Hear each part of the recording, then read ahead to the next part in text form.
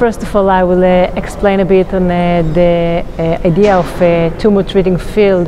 It's a local, non-invasive, anti-mitotic treatment modality based on the low-intensity alternating electrical field into the tumor side.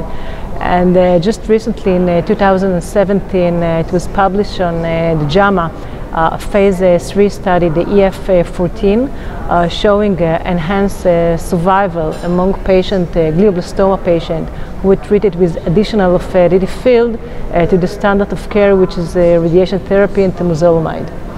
And this, in addition to results of a preclinical study showing a synergistic effect of radiation therapy and TTFields, this was the rationale to test the toxicity profile of TTFields in the newly diagnosed glioblastoma patients.